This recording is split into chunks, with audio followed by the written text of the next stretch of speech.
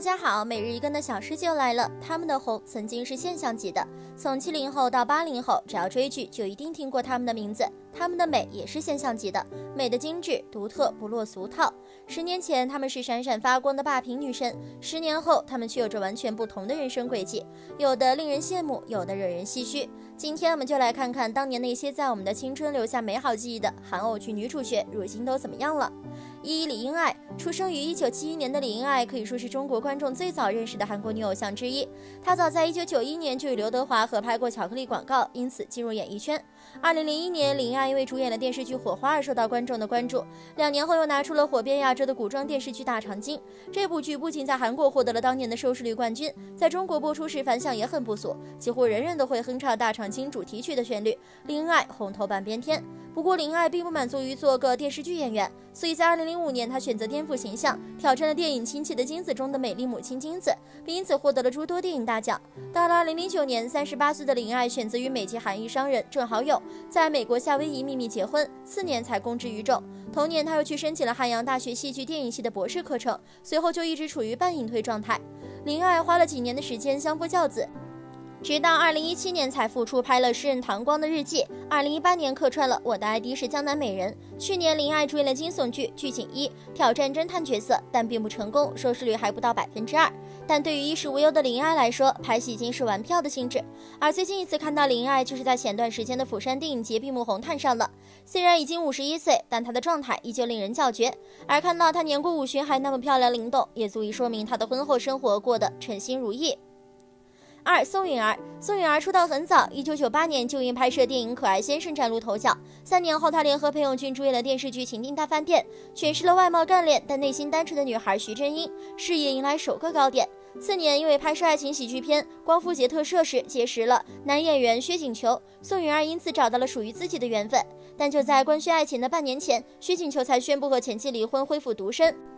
由于两人在一起的时间太过奇妙，宋允儿被指小三插足的言论在网上蔓延开来。宋允儿和薛景求的爱情也并不被人们所祝愿，女方的家人更是坚决反对女儿嫁给二婚的薛景求。好不容易得到家人的认可，怎知发布婚讯后没多久，薛景求前妻的亲姐姐又出来搞事情，发文呵斥薛景求对婚姻和家庭不担任责任，暗讽宋允儿是小三上位，还呼吁网友们一同抵抗他和宋允儿结婚。受不伦恋言论的影响，两人的口碑下滑，事业受挫，婚礼也被延期。直到2008年，两人才得以正式举行婚礼，一直相伴至今。之后的他又拍摄了《浪漫满屋》、香港特辑、On Air 等作品，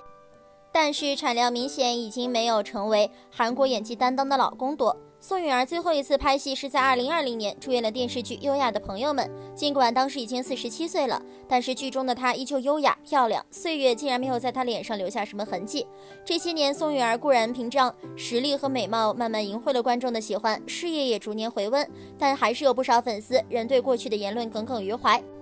而被指小三18年的宋允儿也终于英勇地站了出来，反驳了发表不实言论的网友。虽然如今的事业不再红火，但她家庭幸福美满，也算是完美的结局。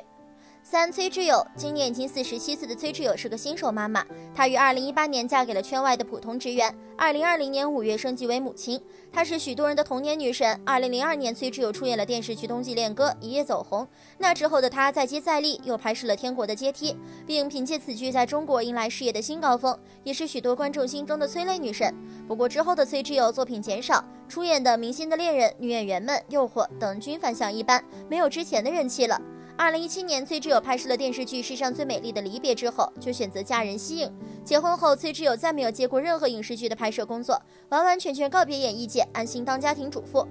但结婚3年之后，崔智友就面临了老公出轨的丑闻。崔智友的悲惨遭遇让人不敢相信，但崔智友一直没有回应这些风言风语，只是重新开始工作。先是接了一档类似中餐厅的综艺，今年崔智友接下流星了一个客串的角色。不管伴随崔智友多年的传闻有无根据，崔智友在剧中反正是气场全开，依然美丽。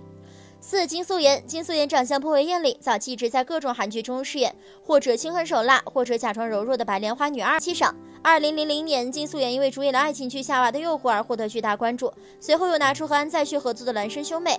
2009年，金素妍参演的谍战剧《Iris》大火，她也凭借在其中的表现再获不少奖项。之后的金素妍发展不错，每年都会拍摄几部作品播出，热度始终居高不下。2016年，她在拍摄电视剧《家和万事兴》时，与男演员李尚昱因戏生情，两人在交往1年后顺利步入婚姻。前2年，金素妍又在热度很高的电视剧《顶楼》中出演了重要的角色，成为韩国新晋冻龄女神，可以说是红遍了东南亚，收获了无数粉丝，更是凭借此剧斩获第57届百想艺术大赏电视类最佳女演员奖。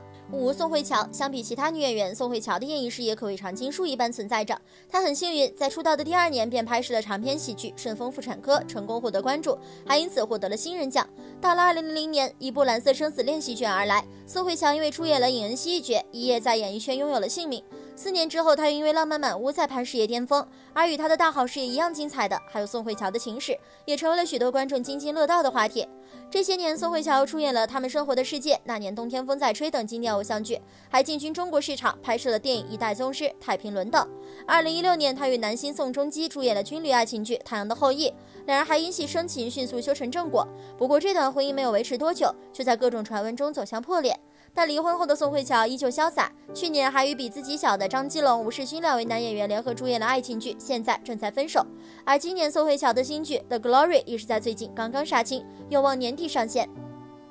6. 全智贤，和宋慧乔同岁的全智贤早期是平面模特，后来签约经纪公司，开始成为演员训练。全智贤的成名之路也很顺利，出店之后就拍摄了《白色情人节》、《触不到的恋人》等作品，尤其是2001年播出的《我的野蛮女友》中，她更是以清新脱俗的形象和人设一炮而红。之后的全智贤一直在大荧幕打拼，拿出的《雏菊》、《雪花秘扇》、《盗贼同盟》等作品都是佳作。2012年，31岁的全智贤选择与青梅竹马的恋人崔俊赫举行了婚礼。4年结婚后的她依旧在拼事业，并且下凡拍摄了爱情科幻剧《来自星星的你》。没想到该剧创造了当年韩国迷你剧收视率的新高度，火到日本连夜封杀了这部作品。到了2015年，全智贤又主演了年代动作片《暗杀》，并且在该片宣传期间透露自己已经怀孕。之后的她分别于2016年和2018年生下2个儿子。2020年，全智贤全面复出，拍摄了电视剧《智异山》、《王国》、《北方的阿信》等作品。7. 韩佳人，韩佳人入行完全属于半路出家，她因为拍摄一个广告而入行，随后就获得机会参演了电视剧《黄手帕》。这部电视剧使得她与男演员严正勋因戏生情，随后两人就在2005年结婚了。相比爱情的顺利，韩佳人的演艺之路相对也不差。2004年就遇到了主演家庭剧《爱情的条件》，但是真正获得巨大关注的还是在2007年主演了的《魔女游戏》。但是此剧之后，韩佳人为了将更多精力放在经营家庭之上，选择了退圈，直到3年后才复出，拍摄了电视剧《坏男人》。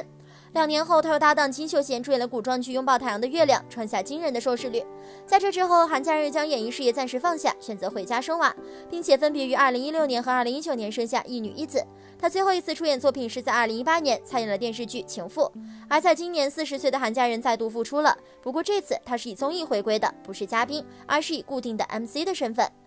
8. 尹恩惠，尹恩惠曾经也是许多观众心中的白月光。她早年以女子歌手组合 Baby Vox 出道，后来在韩综情书中狂刷存在感。2006年，尹恩惠主演了《流星花园》改编的电视剧《宫》，出演活泼少女申彩静，大获成功。之后，她的事业发展顺风顺水。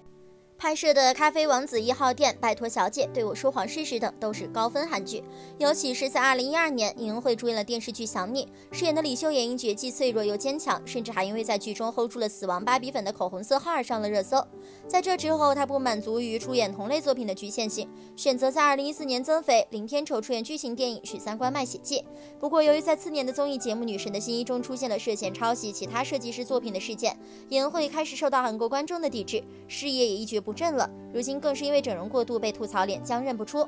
9. 李多海，2005年21岁的李多海出演了爱情剧《我的女孩》，一下子因为周幼玲一角成为了新的邻家女神。但是这之后的李多海事业发展开始陷入怪圈，不断被传出临时辞演的负面新闻。此外，她的脸因为整容不断换来换去，最终导致人气尽失。虽然之后李多海的资源依旧在线，但是新剧的反响已经平平淡淡，再也没有《我的女孩》中那般叫座。此外，他还曾经在2012年出演偶像剧《爱的秘方》时，恋上尚未成功顶流的李易峰，不过最终却因为男方无名无钱而选择分手。如今的李多海事业已几近停滞，更是沦落到直播带货赚钱。这是因为整容过度无法继续拍戏，所以才出来直播捞金的吗？10. 温景莹，温景莹是童星出身，1999年时她只有12岁，就因为参演剧情片《路上面》正式入行。随后，他又在《蓝色生死恋》中饰演了少年尹恩熙，而被观众熟知。那之后的文景莹拍摄了不少好作品，诸如《我的小小新娘》《舞女的纯情》等等。2012年，文景莹主演的爱情剧《清谈斗爱丽丝》也很受好评。次年，她与金范主演了古装剧《火之女神景儿》。这部戏中，她饰演了朝鲜史上第一位女性陶艺家刘景一卷，和金范饰演的金太道有感情戏。两人随后也将这份感情延续到了戏外。不过，这段感情只维持了半年就遗憾分手了。那之后的文景莹的事业发展就开始出现乏力的感觉。后来大众才得知她患上了急性骨筋膜式综合症，先后经过4次手术才出院。因为患病，文景莹的颜值和事业都受到了影响。她在2019年拍摄完刑侦剧《抓住幽灵》后，已经有3年没有新作了。不过最近有传出她即将复出的消息，希望未来文景莹的身体再无大碍，在事业上收获新一轮的好成绩吧。光阴匆匆如白驹过隙，这些昔日的韩剧女神，如今也都走进自己的下半场人生。她们有的幸福美满，有的令人唏嘘。虽然现在的韩剧已经不是她们的天下了，很多小年轻慢慢的崛起，可是每谈起来韩剧，这几位在韩剧中的成绩却完全不能被漠视，在观众心里有着不一样的地位。那么在你心中最爱的女神是哪一位呢？好了，今天的视频就到这里啦。如果喜欢小师姐的视频，可以点击订阅关注。喜欢谁就告诉小师姐哦，小师姐会每天给大家更新最新资讯。